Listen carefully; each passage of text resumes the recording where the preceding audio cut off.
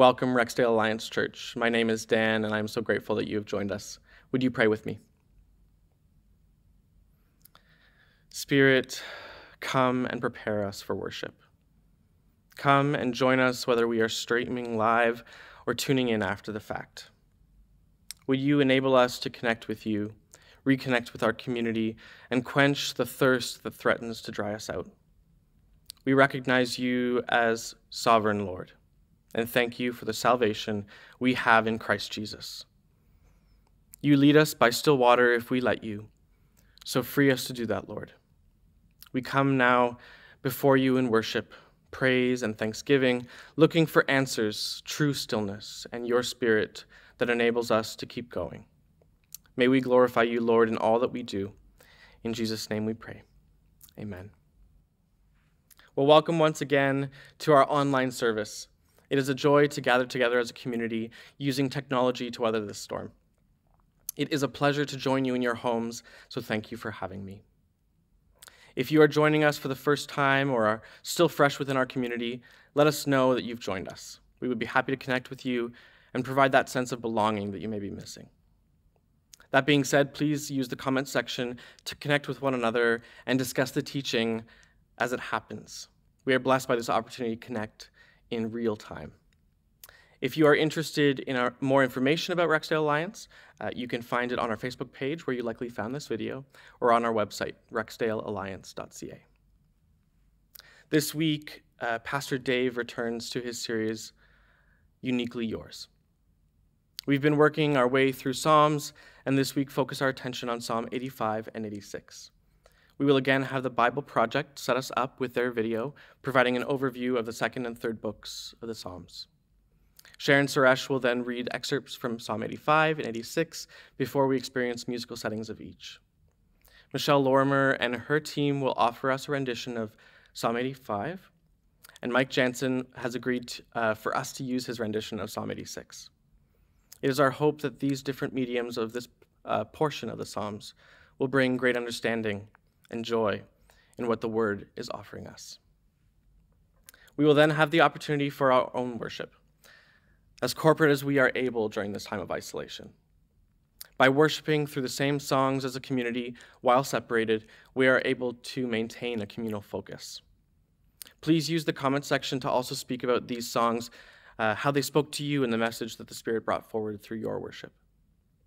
It was a privilege to craft a worship set for our community, meditating on these psalms and responding to what the Lord has placed on my heart. And so I'd like to share a bit of that with you now. This time of isolation and separation has been incredibly difficult for me, as I'm sure it has been for many, if not all of you. As I come to the end of week 8 of working from home, I recognize how thirsty I am for spiritual renewal and community. I have not been good at adjusting my activities to meet my spiritual needs, and I miss the activities and routines I had in place that fed me. It was a delight to have a reason to delve into Scripture and craft a worship set for my community, bringing me into a posture of listening and receiving. These 3 songs came forward in my mind as reminders and affirmations of what is most important and what we need most in this time of uncertainty and dissatisfaction. It is my prayer that you will be reminded that everything pales in comparison to Christ. Be reminded that you are God's masterpiece, and nothing you have done, no failure or mistake, will be wasted. He is working it out for his glory and for his good. Celebrate God's worthiness and make the daily choice to live for him, building your life upon his love and putting your trust in him alone. Thank you for having me. Enjoy the rest of the service. I hand it off now to the Bible Project. Book 2 opens with 2 poems that are united in their hope for a future return to the temple in Zion. And this is an image closely associated with the hope of the Messianic kingdom. Then Book 2 closes with a poem that depicts the future reign of the Messianic king over all of the nation. This poem's really amazing because it echoes all these other passages from the prophets about the Messianic kingdom. And it concludes by saying that this king's reign will bring about the fulfillment of God's ancient promise to Abraham to bring God's blessing to all of the nations. Book 3 also concludes with a poem reflecting on God's promise to David, but this time in light of Israel's exile. So the poet remembers how God said he would never abandon the line of David. But now he's looking at Israel's rebellion and its result in destruction and exile and the downfall of the line of David. And so the poet ends by asking God to never forget his promise to David. Good morning, church. This week's scripture reading is from Psalms 85 and 86. You showed favor to your land, O Lord. You restored the fortunes of Jacob. You forgave the iniquity of your people and covered all their sins. You set aside all your wrath and turned from your fierce anger. Restore us again, O God, our Savior. Will you not revive us again, that your people may rejoice in you? I will listen to what God the Lord will say. He promises peace to his people. Surely his salvation is near those who fear him. Love and faithfulness meet each other. Righteousness and peace kiss each other. Faithfulness springs forth from the earth, and righteousness looks down from heaven. The Lord will indeed give what is good, and our land will yield its harvest. Have mercy on me, O Lord, for I am poor and needy. Bring joy to your servant, for to you I lift up my soul. You are forgiving and good, O Lord, abounding in love to all who call to you. You are a compassionate and gracious God, slow to anger, abounding in love and faithfulness. This is the word of the Lord.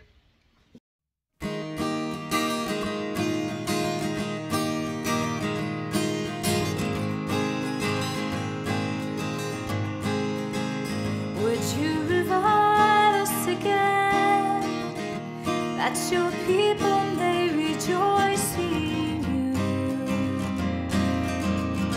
Take delight in your commands, reveal your perfect love that drives away our fear and darkness. Give the strength you command.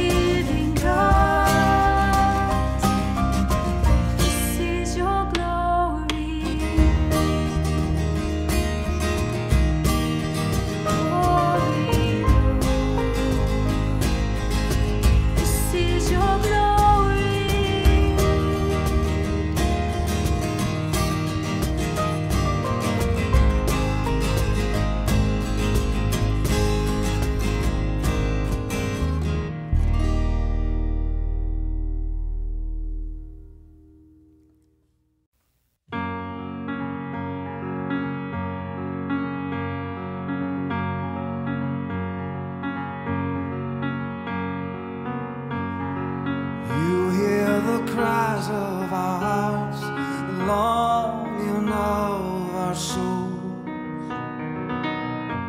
Have mercy on us, we pray, for we are poor and needy.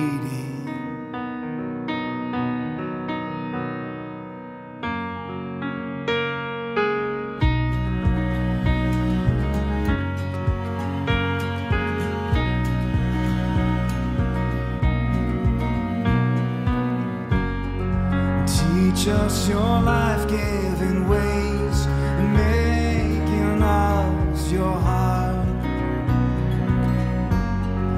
that we might first think of you, for we are called your people. The Lord is forgiving and good, abounding in love and slow to anger. Lord, He is gracious and kind, His faithfulness overspilling our lives, and great His compassion.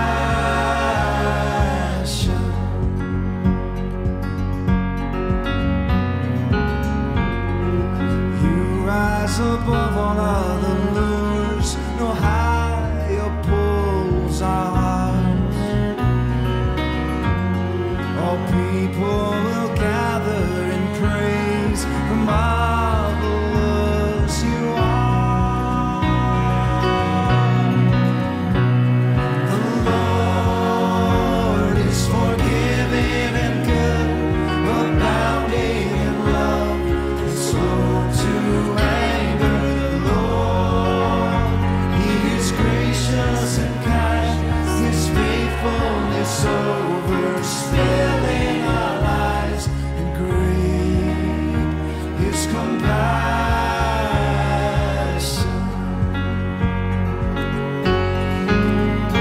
Abounding love spill out for us, the Son of God is given, and on that tree love's gift you bleed, the Father's heart wide open. The Lord is forgiving and good, abounding in love and slow to anger. Lord, He is gracious and kind, His faithfulness overspilling our lives, and great His compassion.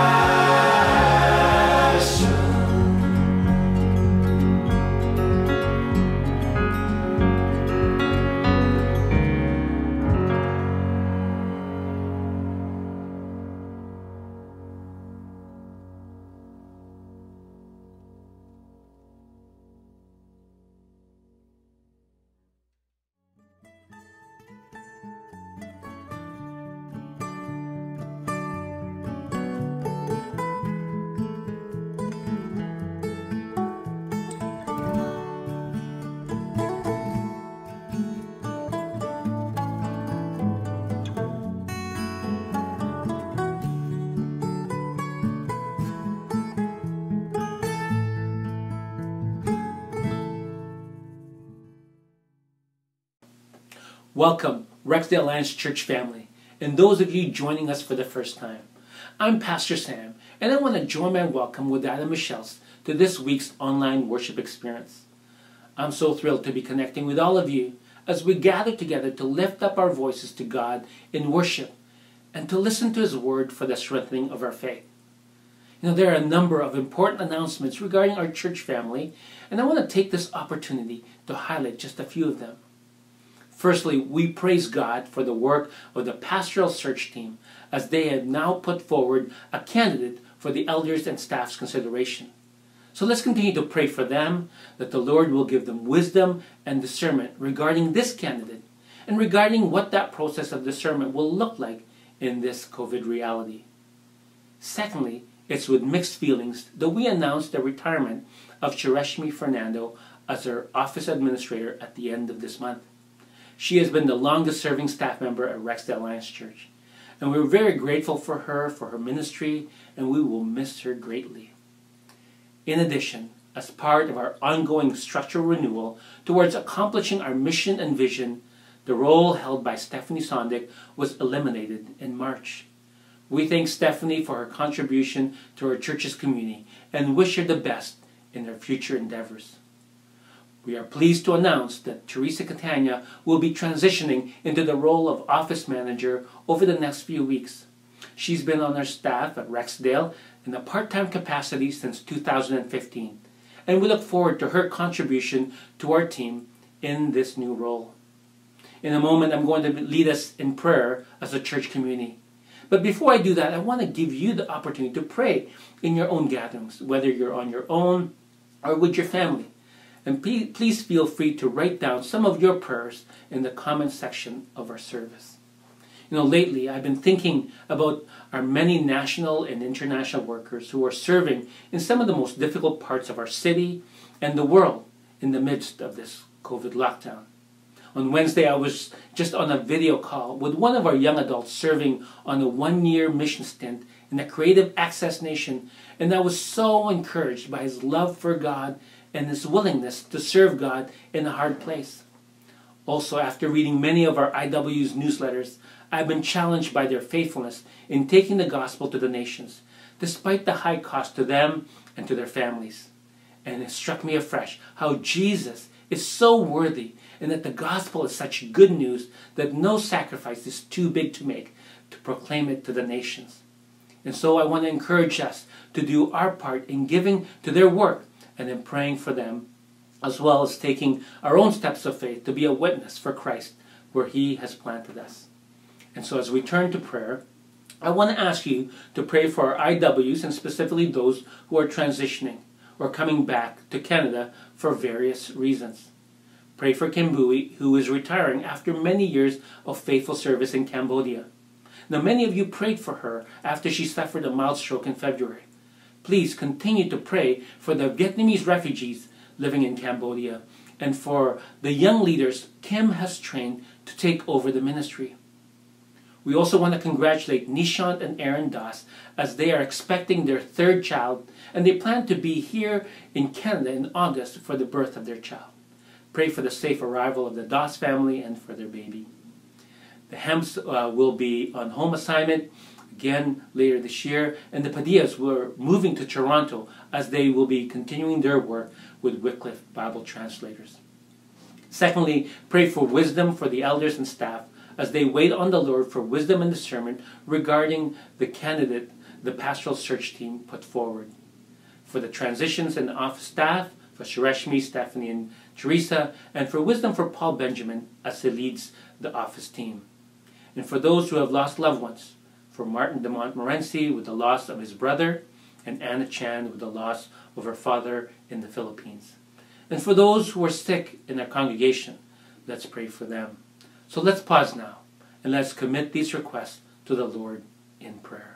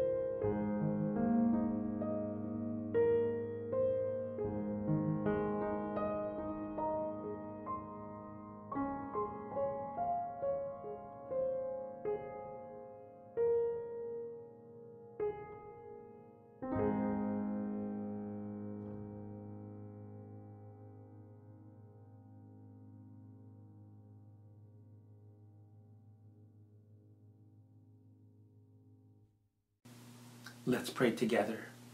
Heavenly Father, we praise you along with the psalmist because you are forgiving and good, abounding in love to all who call on you. We thank you that you hear our prayers and that you listen to our cries for mercy. Because you are a compassionate and gracious God, because you are slow to anger and abounding in love and faithfulness, we can happily acknowledge that we are weak and sinful and in need of your mercy and grace. We rejoice in the fact that because of your great love for us, that you sent your Son Jesus to be our Redeemer.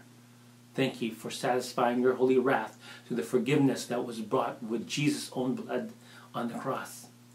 And Lord, we acknowledge that we are blind to what is really important, and we are quickly lured by earthly things. We repent of our spirit of entitlement that speaks of our selfishness and of our impatience. We pray now for your Holy Spirit's enablement to remember that it's no longer us who live, but Christ in us. And so we surrender self so that we may have more of you. We pray now for our international workers who are transitioning, that you would grant them strength and peace through the many changes they'll be facing. Provide for each of them of their specific needs in each of their different situations. We pray for wisdom for our elders and staff as they wait on you regarding the candidate for the lead pastor role. Give us wisdom as you promised you would do as we ask in faith. Thank you for Shareshmi and for her many years of faithful service. Thank you for Stephanie.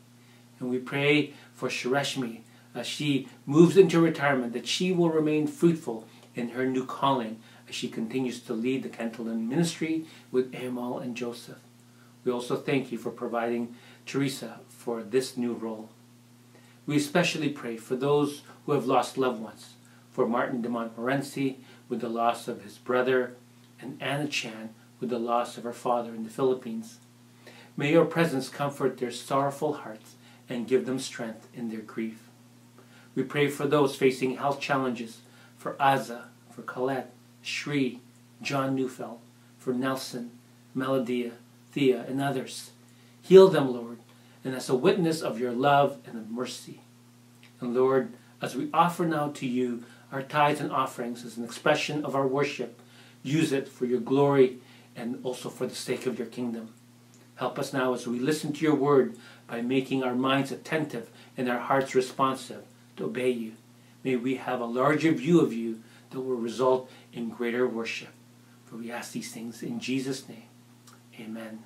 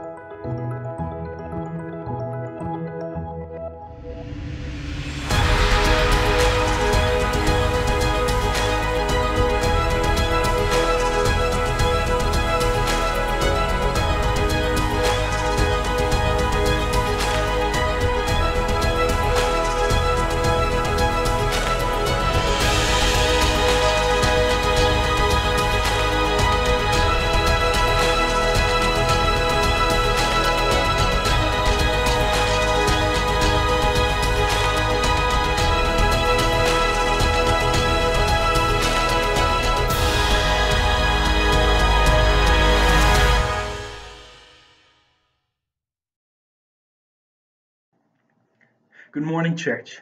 Today I want to share with you God's word from the book of Colossians. 3 weeks ago, Pastor Dave started a series called Jesus, Uniquely Yours, where he's been conveying the Apostle Paul's message to the Colossian church to regard Jesus as superior to the spiritual powers and authorities of this world, as the only sufficient Savior from sin, and as the only sanctifier of his people. Meaning that the same power that raised Jesus from the dead is alive and working in you, giving us new life as we seek to submit to his authority and obey his word through his Spirit.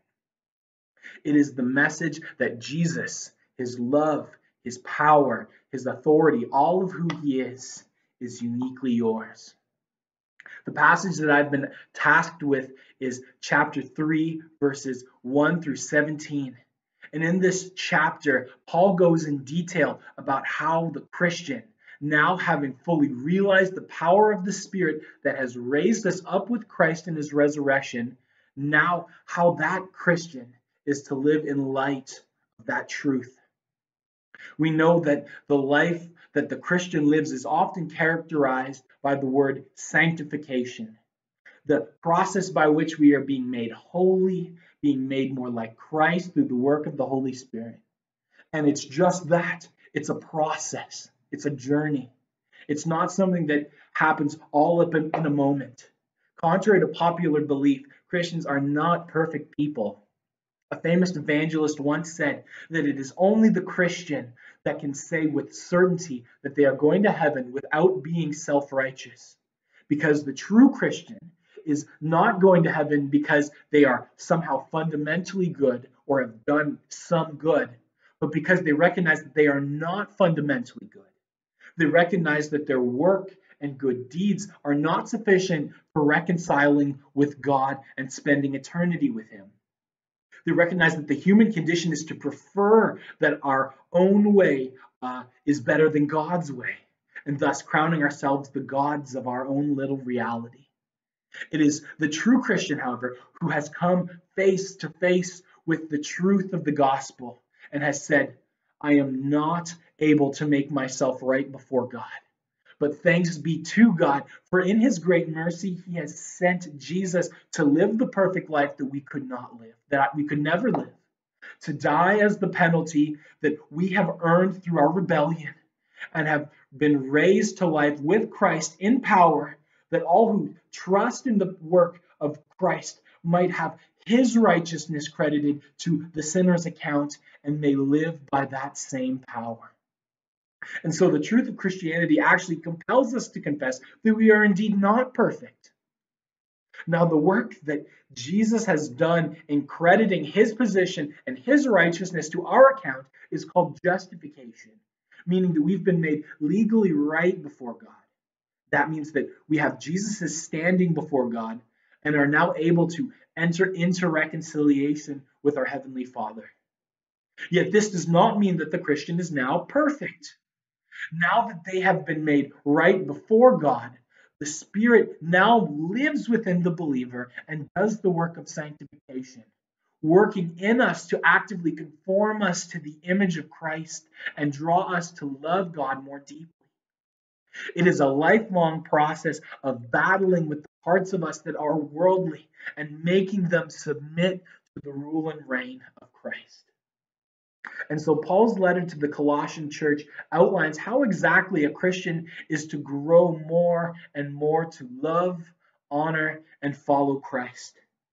Paul reveals the end result of being transformed and renewed by the Holy Spirit in verse 17. He says, "And whatever you do in word or deed, do everything in the name of the Lord Jesus, giving thanks to God the Father through him." In sum, it is a life devoted to bringing fame and glory to God through all that we do. And so now let's read together Colossians chapter 3, verses 1 to 17. "If then you have been raised with Christ, seek the things that are above, where Christ is, seated at the right hand of God. Set your mind on things that are above, not on things that are on earth. For you have died, and your life is hidden with Christ in God. When Christ, who is your life, appears, then you also will appear with him in glory. Put to death whatever is earthly in you: sexual immorality, impurity, passion, evil desire, and covetousness, which is idolatry. On account of these, the wrath of God is coming. In these you too once walked when you were living in them, but now you must put them all away: anger, wrath, malice, slander, and obscene talk from your mouth. Do not lie to one another, seeing that you have put off the old self with its practices, and have put on the new self, which is being renewed in knowledge after the image of its creator. Here there is not Greek and Jew, circumcised and uncircumcised, barbarian, Scythian, slave, free, but Christ is all and in all. Put on then, as God's chosen ones, holy and beloved, compassion, kindness, humility, meekness, and patience, bearing with one another, and if one has a complaint against another, forgiving each other. As the Lord has forgiven you, so you also must forgive. And above all these, put on love, which binds everything together in perfect harmony. And let the peace of Christ rule in your hearts, to which indeed you were called in one body.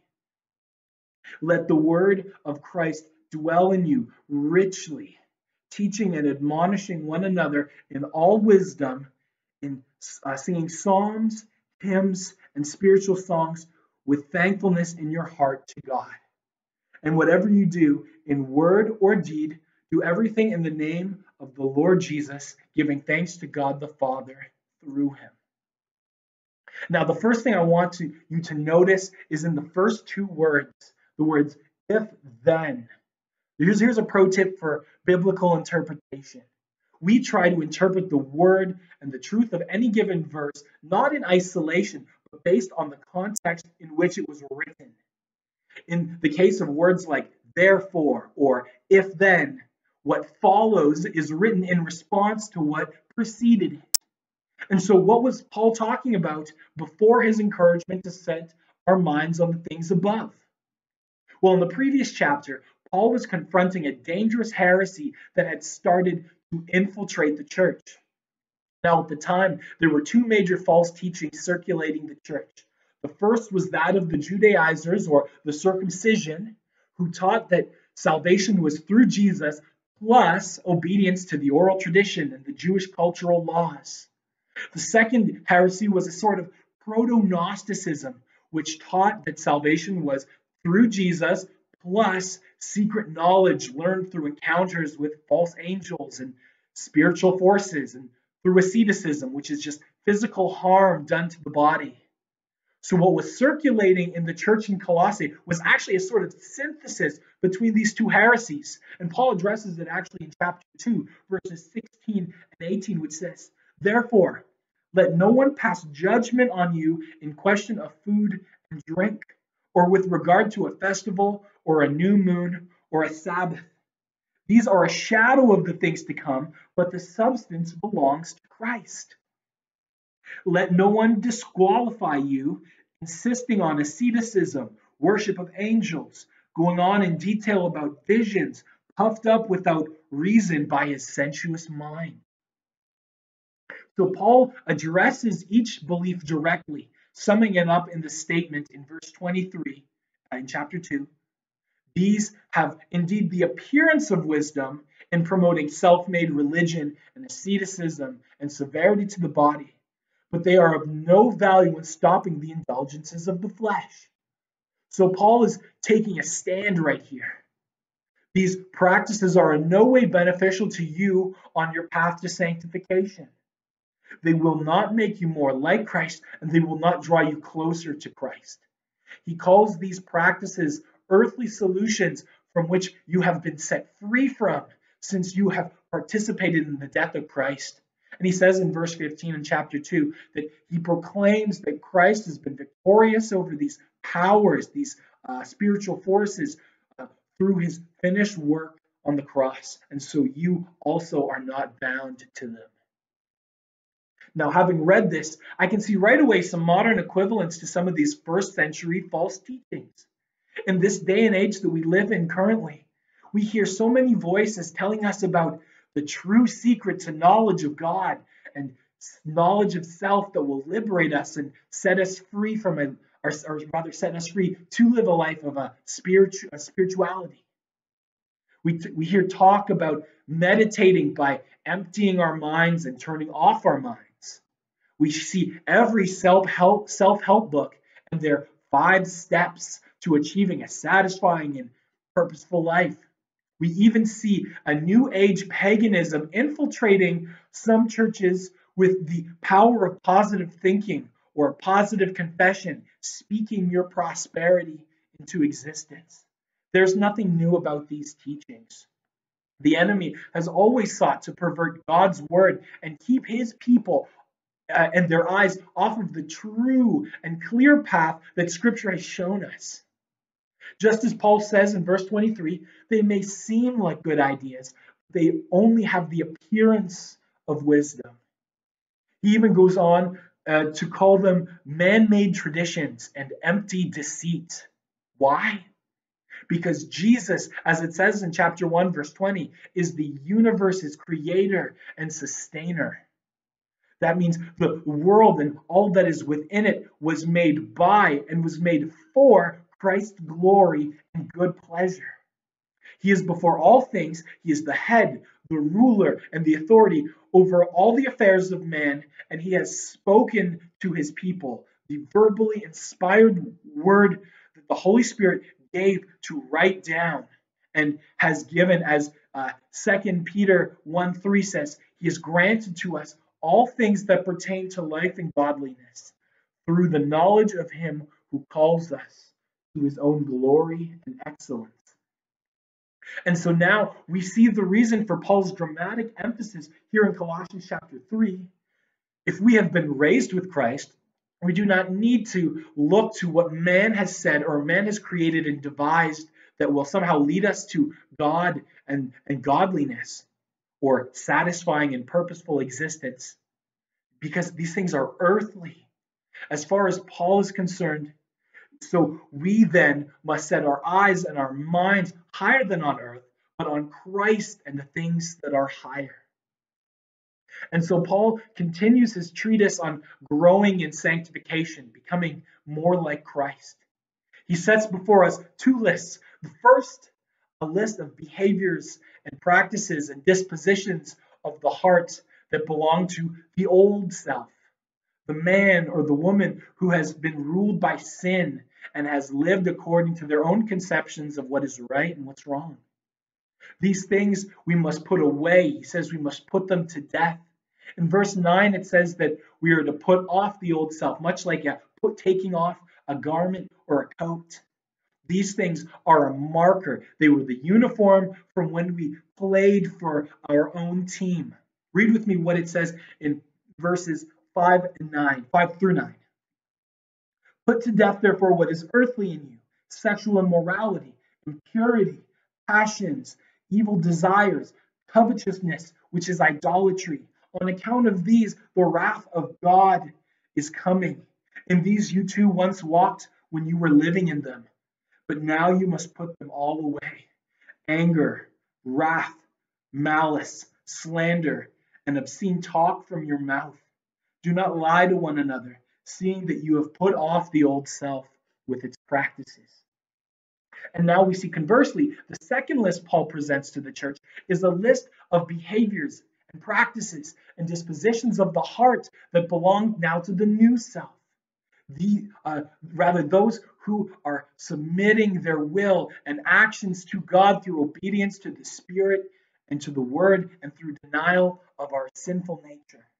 He says in verse 12 and 14, "Put on then, as God's chosen ones, holy and beloved, compassion, kindness, humility, meekness, and patience, bearing with one another, forgiving each other, as the Lord has forgiven you, so you must also forgive. And above all these, put on love, which binds everything together in perfect harmony." And so these things are now the markers of those who have been made new in Christ. These are the uniforms for those who are now playing for God's team.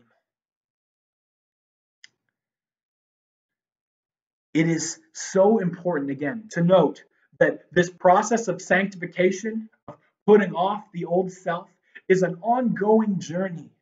Although we have been made legally right before God, we still battle with this body of flesh that we reside in and its earthly desires until Jesus returns again to restore creation to glory, eradicating the effects of sin permanently.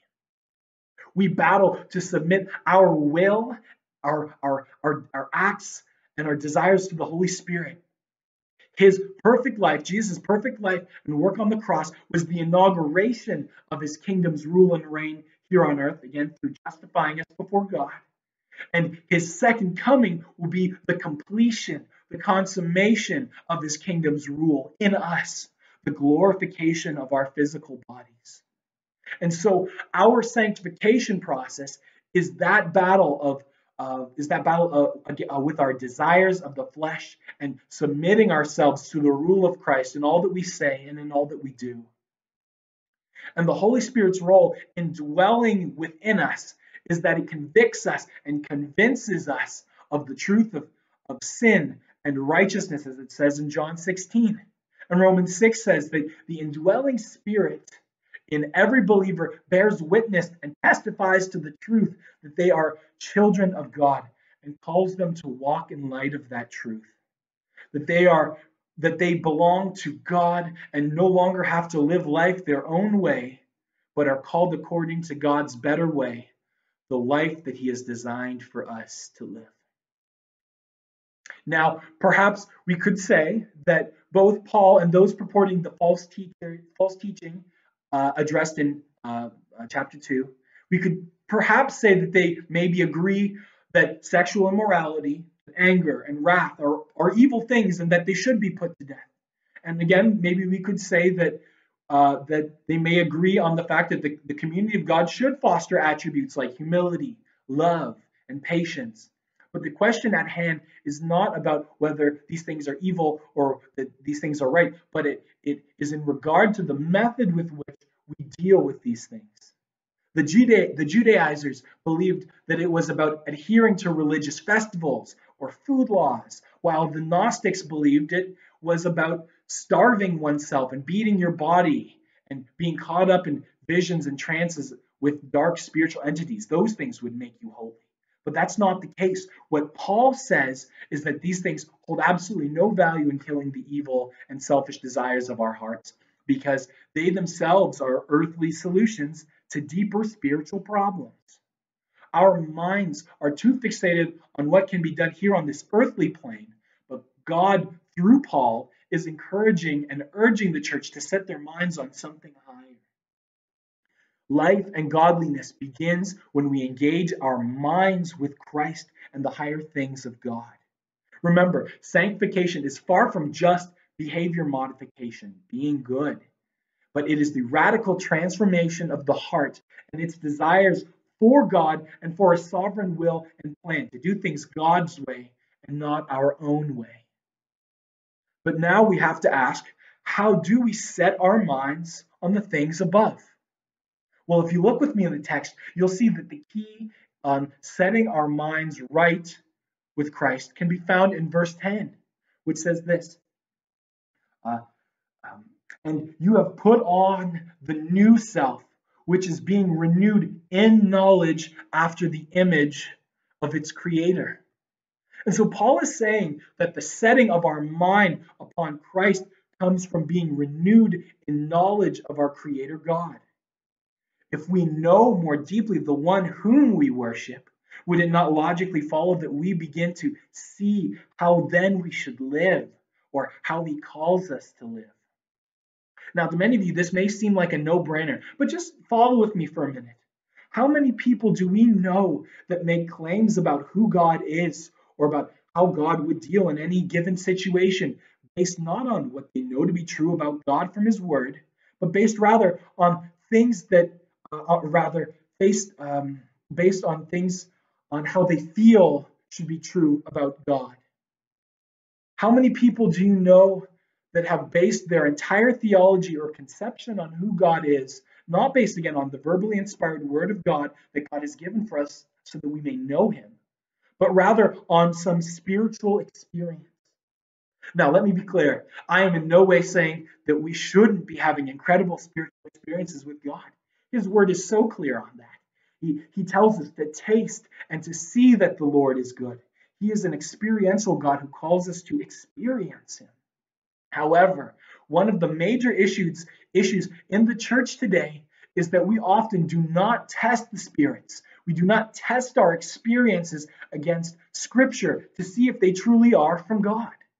We do not test the words that are being preached to us, again, against the Scriptures, even though we see all throughout Scripture that those who use God's word as the standard and foundation of all knowledge are commended. We think about the Bereans in Acts 17.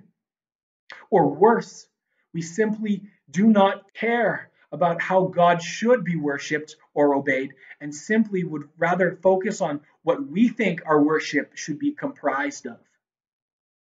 How can that kind of relationship with God bring about any kind of godliness or acceptable worship? God has already revealed in his word how our lives should be an acceptable offering to him.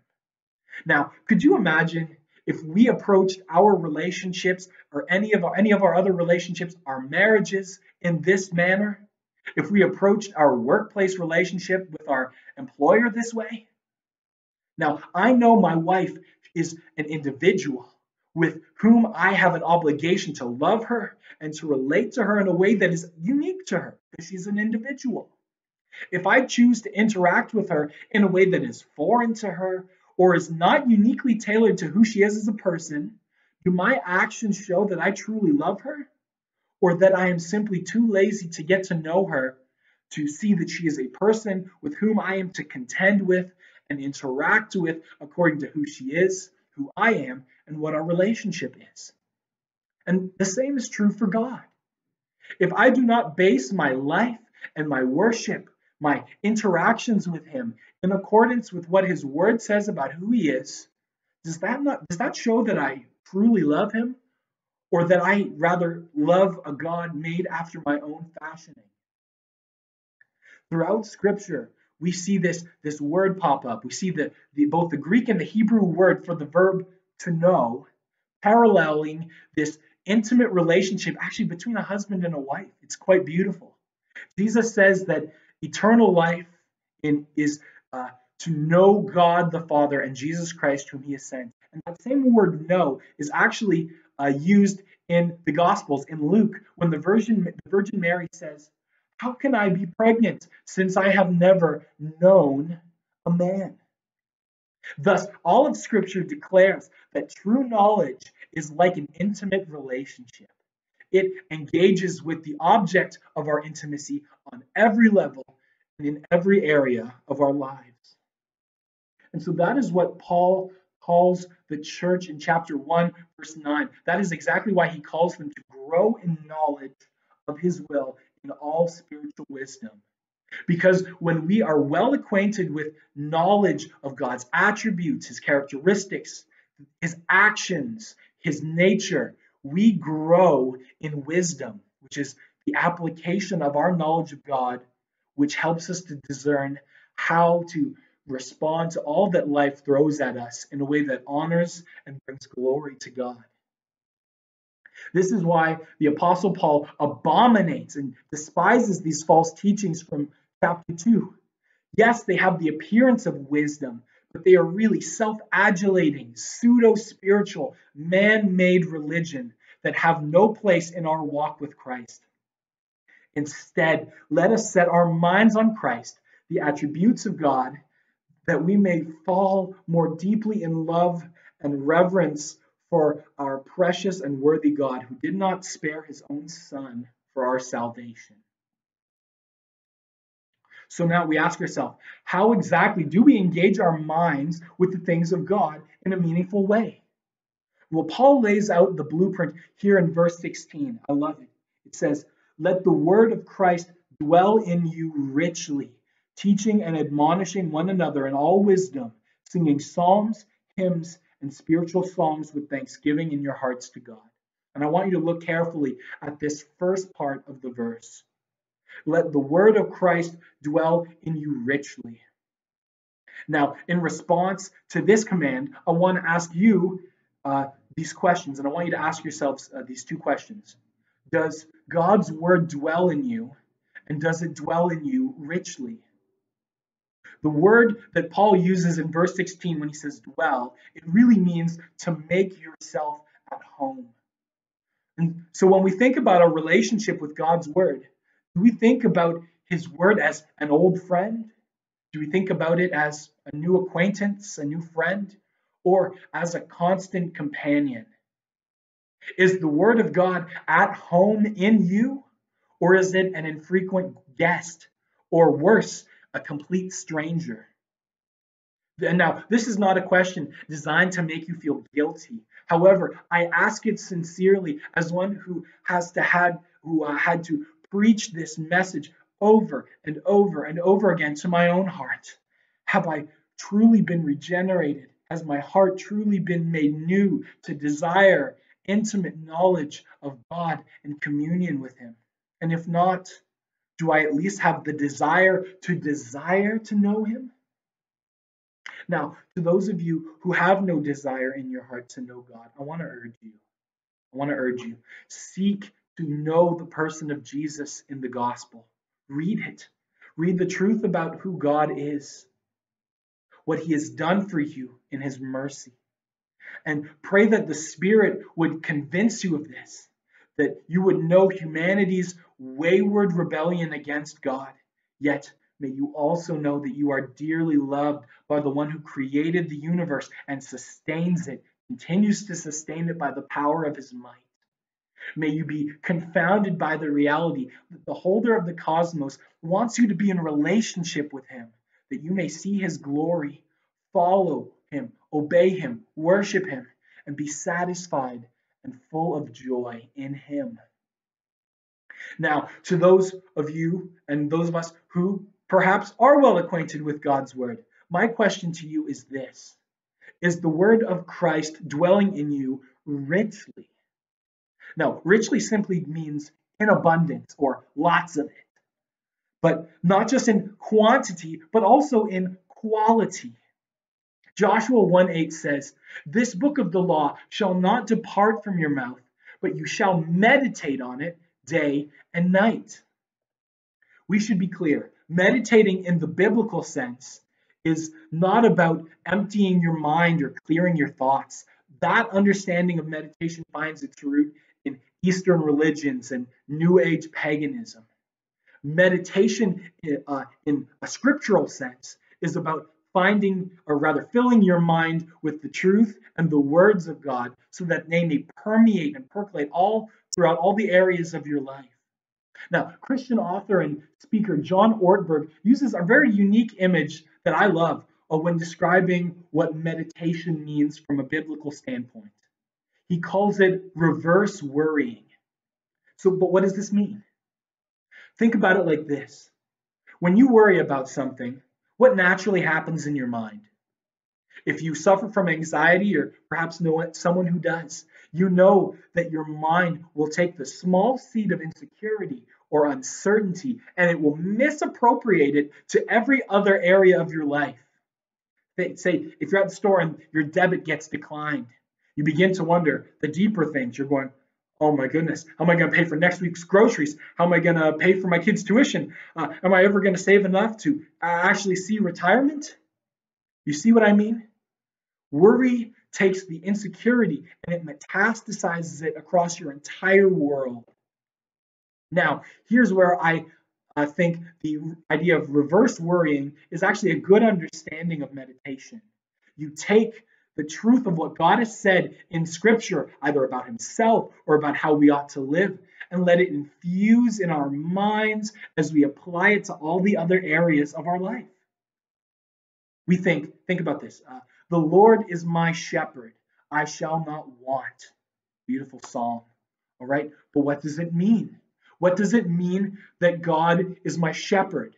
Well, we know that the shepherd is a protector of the flock, but in light of the next statement, I shall not want, it paints him as a provider and as a comforter.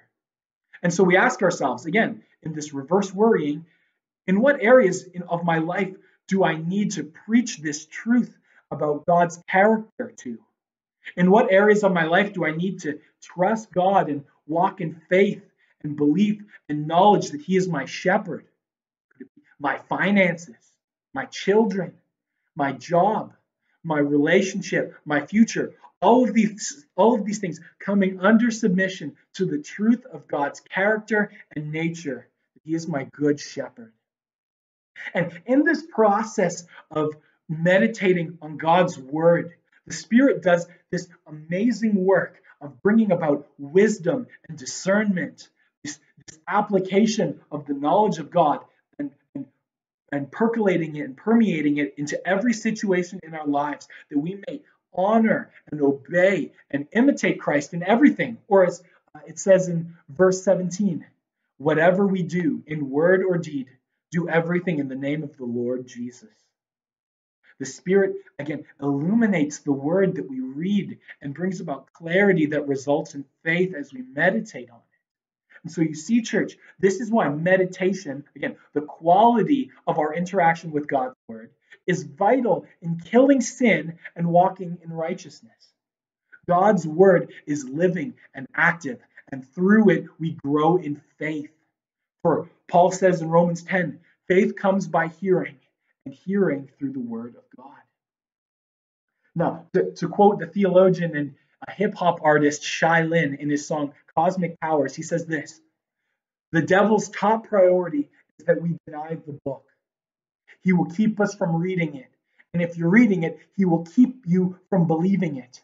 And if you're believing it, he will keep you from obedience.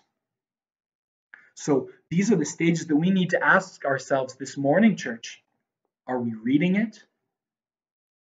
And if we're reading it, are we believing it? And if we're believing it, are we being obedient to it? Remember, faith comes by hearing, and that hearing through the word of God. Therefore, it is evident that we have to cling to this word, God's word, so tightly, as it is the only way through which we can have any union with God. Now, as I bring this message to a close, I want to offer to you some encouragement. Because oftentimes when we are convicted with the truth of God's word, from our earthly perspective, we either err to the side of pride or despair. Pride would have us saying, yep, I'm good on all of those things. I'm already compassionate. I'm already kind. I'm already humble. This is not helpful to us, because no matter how good we may be, we can never measure up to the good and perfect standard of God. Now, despair, on the other hand, would have us say, man, according to this, I fall way short. God's standard is just too high for me.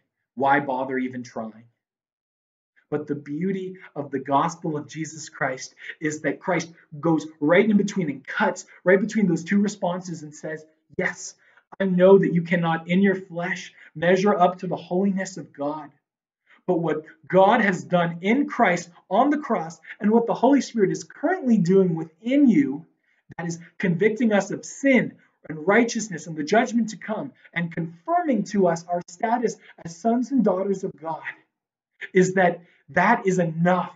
That work that Christ has done and the work that the Spirit is continuing to do is enough to woo us and draw us gently to the God who has called us according to his purposes. And for that, we can rejoice and have much joy. And Paul gives us a vision of this beautiful hope in the beginning of Colossians 3, which is where I'd like to end. He says, "For you have died, and your life is hidden with Christ in God. When Christ, who is your life, appears, then you also will appear with him in glory." Church, is this not good news? This short remark by Paul is the glorious hope of future glorification at the second coming of Christ. When he appears again to the whole world, the kingdom that he inaugurated 2,000 years ago will be fully completed, consummated, resulting in the restoration of our very being. He calls it a new heaven, a new earth, and a bodily resurrection that will see to the obliteration of the effects of the remnants of sin. No more tears, no more sin, and no more pain. And we will see God face to face and know him more deeply than we have ever known him, and be more satisfied in him, glorifying him by enjoying his splendor forever. And so let us look to this future together, even as we recognize our current and immediate struggles with sin, knowing that he who has started a good work in you will carry it through to completion. And so may you be encouraged this week and spurred on to love and good deeds with a fervor and a desire in your heart and in your mind to know him, to obey him, and to be drawn to the one who made you, knows you, and loves you. God bless.